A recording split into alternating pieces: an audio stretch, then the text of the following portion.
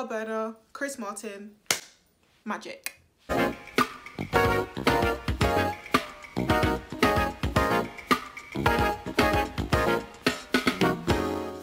everyone, my name is Joanne. I like to do commentary, reviews and rants on music videos, interviews, articles and anything else that takes my fancy that I'm interested in. And I also do natural hair videos very randomly now and then. So if that sounds like something you're interested in, make sure you're subscribed to the channel. Thank you. I didn't know how badly I wanted this collaboration to happen. I didn't even know it was a collaboration that would ever happen. But I'm glad it has happened because it's amazing. These are two artists that I love individually, and it's like, honestly, it's amazing that they both come together and made an amazing song, like it's a hit song. Yeah, I won't make this video too long because I'm very late for a lunch date. Sorry. Monster You Made. You can interpret this any way you like, but for me, I feel like it's a song for African, specifically Nigerian liberation, and a call for revolution. I just found the imagery to be very poignant and very hard-hitting. Burna Boy is one of the very few artists that I very much look forward to his music videos. I just feel like personally music videos just aren't what they used to be. Just not what they used to be anymore. A lot of music videos are just very lazy, very like all the same, and just, yeah, it don't interest me.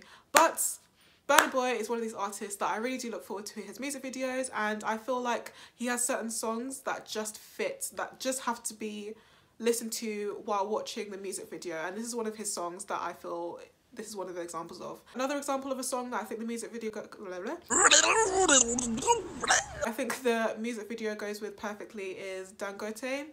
If you haven't seen that video, definitely watch it. It just tugs at my heartstrings. It just goes with it perfectly. I don't know who his creative director is, or like whoever helps him with these concepts, but like, excellent. He needs to keep them on his payroll.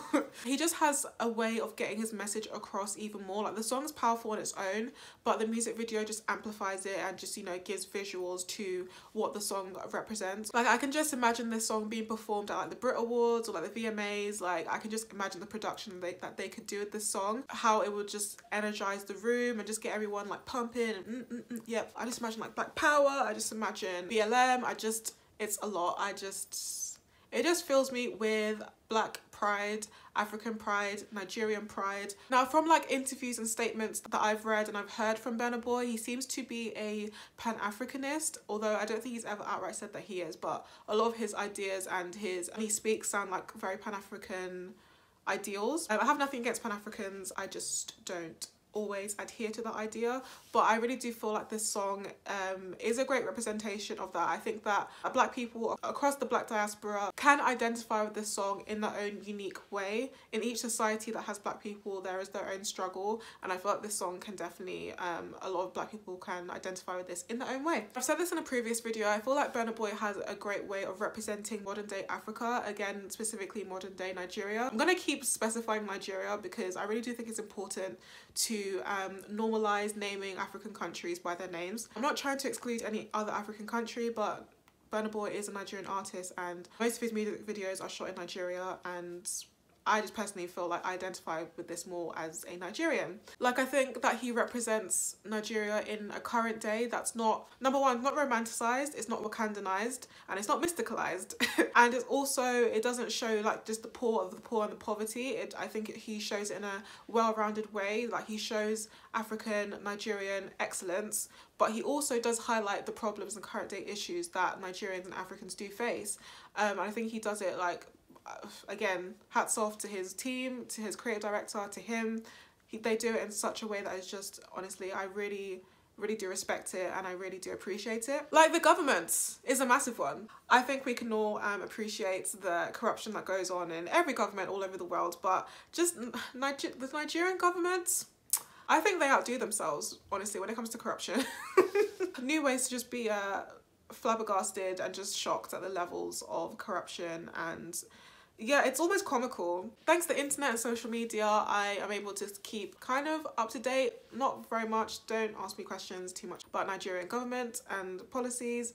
I just very surface level, I can see what's going on. Wasn't it like the other day, there was one politician that was pretty much auditioning for some Nollywood scene?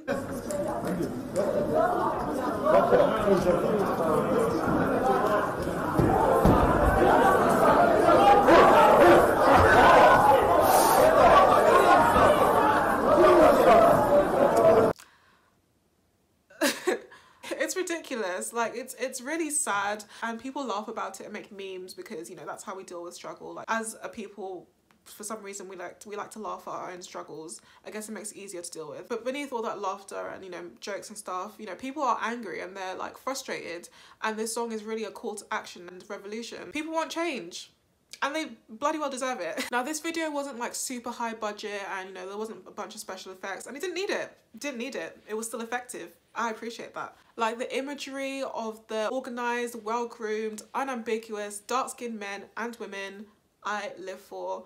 I just think there's just something about when you just show blackness in such an unapologetic way, just undiluted, and it really is empowering, especially for the women, to see dark-skinned black women that are shown in a positive, well done way. They weren't the ones leading the charge being warrior princesses. They were just being, you know, just a couple of them alongside the men. And obviously Burna Boy was like the leader of them. Like, I liked his red pieces. I thought that was very like powerful imagery. But for me, like what was very powerful was when they had that stack of money and they burnt it. For me, that was representing like taking down capitalism.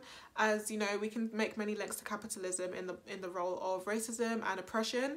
One of his lyrics that really stood out to me is, I'll read it out right now. I'm probably gonna butcher the way that it's said because the way that he says it just flows, and yeah. Probably thought we were fools when we would break all the rules and skip them classes in school because the teacher them teaching what the white man them teaching, them European teachings in my African school. That was very, very powerful to me. Now, I know from like watching some of his interviews that he did say that he just didn't find school interesting, and like, you know, he'd skip some classes because, you know, later on in life he could look back and see that he just wasn't interested because he didn't see representation of himself or his history, his actual African history, not what Europeans came over and like, you know, hijacked the education system in Africa. To this day, education in African countries, a lot of it is European history. Nowadays, people are taking more of a stand and an effort to find out their actual history, their own history, and to prioritize that and teach their children that, which is amazing to see. But he's pointing out that, understandably, like, imagine being in Africa in a classroom with people who look just like you, but then you're learning about people who oppressed the whole continent and you're supposed to like write papers on them and seeing them in like a completely twisted positive light. Like, it's weird. It's just, it would mess up anyone's mind. That just really represents what colonization has done. It's one of the, you know, there's many different ways that colonization has affected the whole world and specifically the continent of Africa, but the education system is a massive way that colonization's still in effect. You know, representation is very important, and, you know, you could have a whole series on why representation is important. Like, it gives children a sense of pride and self-esteem to be able to see themselves represented in a positive light throughout history and in current day. And then ending perfectly is that clip. There was this clip that I saw go around on Instagram like a few months back. It's on YouTube as well. If I can find it, I'll link it in the description. But it was basically like this older African woman. She's actually a world-renowned Ghanaian author by the name of Ama Ata Edu.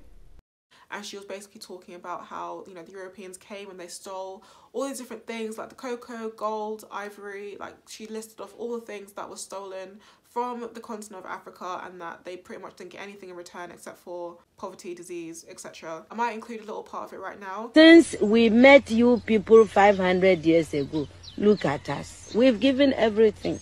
You are still taking. It's true. I mean, where would the whole Western world be without Africa? Our cocoa, our timber, our gold, our diamonds, our platinum, our whatever. Everything you are is us. I am not saying it, it's a fact. And in return for all of this, what have we got? Nothing. I remember when I watched that a few months ago, and it made me really sad. But at the same time, you know, it's making you aware. You need to be aware of these things so that you're not living a lie. I just think it's important to be aware of what was taken from Black people, from African people, and then, you know, we can move forward to regaining what we have lost and being even stronger and rebuilding ourselves. I'm really glad that this song came about. Again, Chris Martin, just something about his voice. it's just mesmerising. I love it. It's nice to hear Burna Boy kind of touch on a slightly different genre than what he usually does. I still need to listen to his Twice as Tall album. I need to listen to the album in its whole. I will get around to it, but I really do like this song, and I hope that it gets the recognition that it deserves. I think that's the end of this video. So if you enjoyed this video, please give it a like and make sure you're subscribed to this channel. I'm trying to get to 500 subs. Help a sister out. So I'll see you in the next video, guys.